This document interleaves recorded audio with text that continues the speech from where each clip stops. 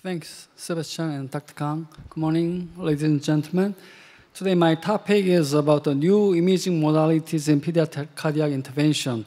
Recently, pediatric cardiac intervention has developed dramatically thanks to some kinds of diagnostic modalities.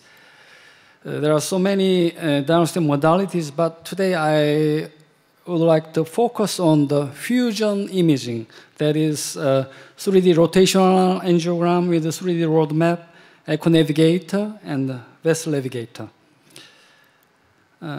This is patients with pulmonary artery visited MAPCA after the unifocalization. As you can see, the unifocalized portion is very stenotic.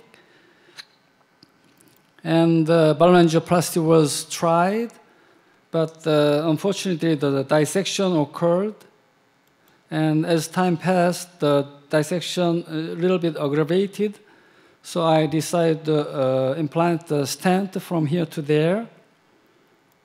So I successfully implanted the stent on this area. However, as you can see, this one segmental artery origin getting stenotic. So several months later, I can use the 3D rotational angiogram. I check well-aligned stent here.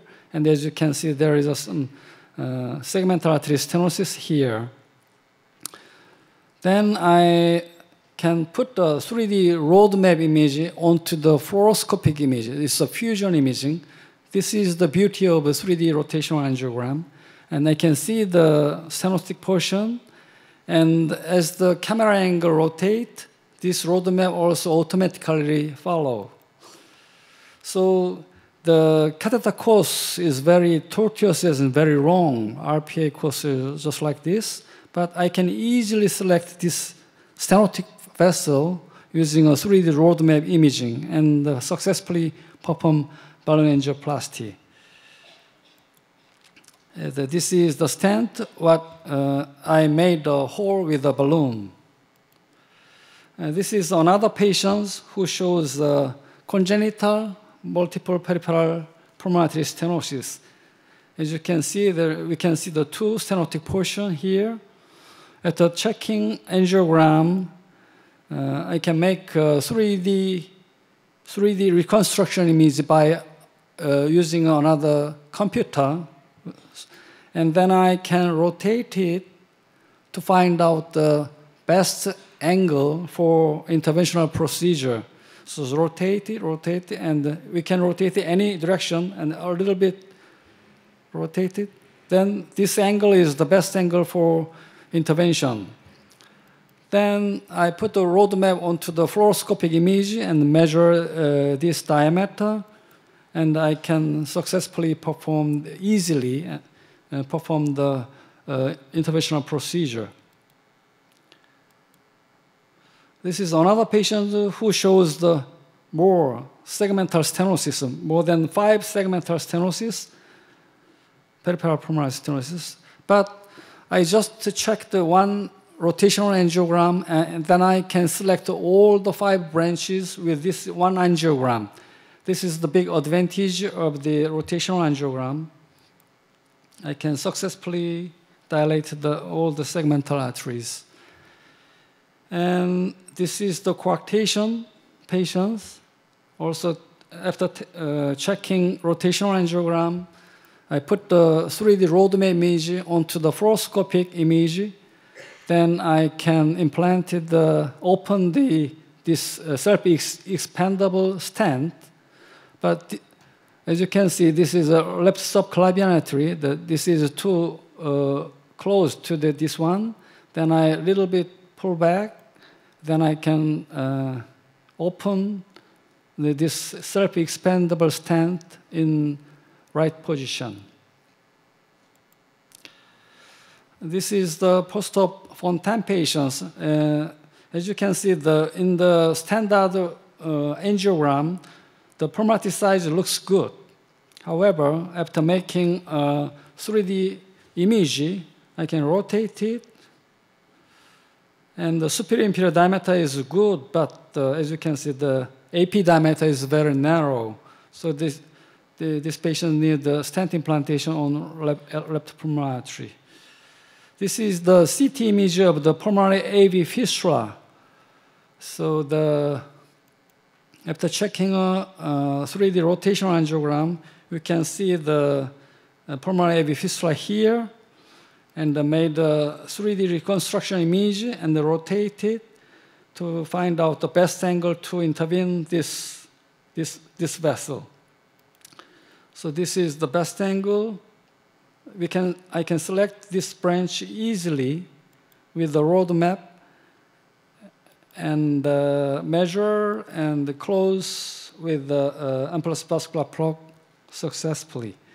This is the 3D rotational angiogram and the 3D road map. The advantage of this diagnostic modality is we can easily select the vessel we want, and also we can easily positioning the balloon or stent or device. Also, the ideal camera angle can be easily found, and it means we don't need one more angiogram to find out the best angle. So less angiography, less radiation, less contrast dose. So finally, we can reduce the fluoroscopic time and the procedural time. Next one is Echonavigator. It's the fusion imaging of the echo and the fluoroscopic image. This is a TE image. We can see the ASD. While I'm balloon sizing, I can draw the ASD with a line here. Then this line is appeared automatically in the fluoroscopic image.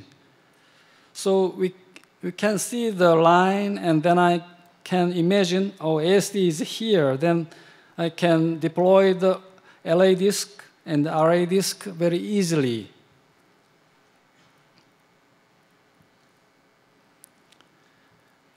Like this.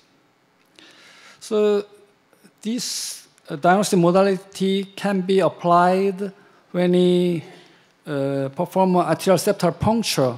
Sometimes we the puncture on the above or below or posterior or anterior, but when we mark in the interarterial septum, it appeared in the fluoroscopy, so we can easily find out the puncture site with the Echonavigator. And the multiple ASD closure and the multiple VSD closure and paravalvular leak is very good modality to perform this leak closure. And one doctor in New York, Dr. Lewis, used this Echonavigator for percutaneous apical puncture. And also it can be applied LA appendage closure or TAVI. This is one example, 11 years old man who has two VSD. One is perimembranous VSD, and the other one is muscular VSD. But muscular VSD location is anteriorly. So when we check the LV angiogram, we cannot differentiate which one is where is the muscular VSD or perimembranous VSD. Even though we check the lateral angiogram, maybe there are two jets. So I tried to cross the muscular VSD, but frequently the wire passes through the perimembranous VSD only. So I use the Echonavigator to mark the anterior muscular VSD. Then I can select the muscular VSD and cross the long sheath and implant the device on the right position. So the anteriorly located muscular VSD closed with the device, but still there is a perimembranous VSD here. It's surgically repaired. On the lateral angiogram, this is the muscular VSD. Okay, this is an echo, the LV, aorta, this interventricular septum, there is a device. And then in the short axis view, the muscular VSD is located to the anterior portion. It's closed well. Now, last one is a vessel navigator. Vessel navigator means fusion image of CT or MRI with the fluoroscopic image. After we check the CT, we can make a 3D reconstruction image and put it onto the fluoroscopic image. Then we can rotate it. And then I can select the right pulmonary artery easily with this vessel navigator. And also, this is the post-op truncus arteriosus, who has a right upper and the right lower pulmonary artery branch. I should select right lower. Then this kind of vessel navigator is very helpful to select each one. And this slide from Dr. Sebastian Goretzny, he used the CT image who has pulmonary atresia VSD with multiple MAPCAs. He put the 3D reconstructed MAPCA image onto the fluoroscopy. Then he can select all the MAPCA branches one by one and take a picture. So we can reduce to 1 angiogram using this vessel navigator. Also, this vessel navigator is useful to find out the best angle of a camera angle, just like a rotational angiogram and the road map. Instead of using that, we can apply the 3D CT image onto the fluoroscopy and rotate it,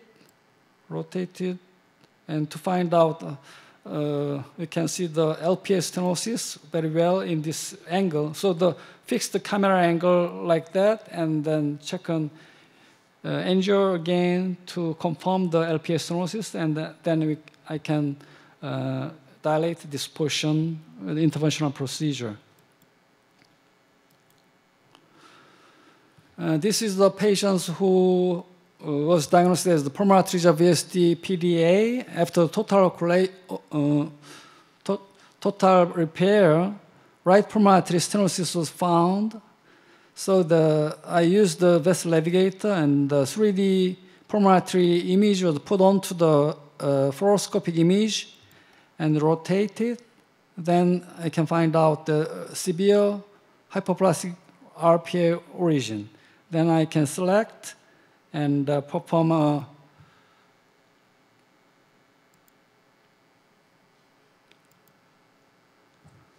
put a stent. But this patient has also stenosis on the main pulmonary artery portion, so I put a stent from the MPA to the right pulmonary artery.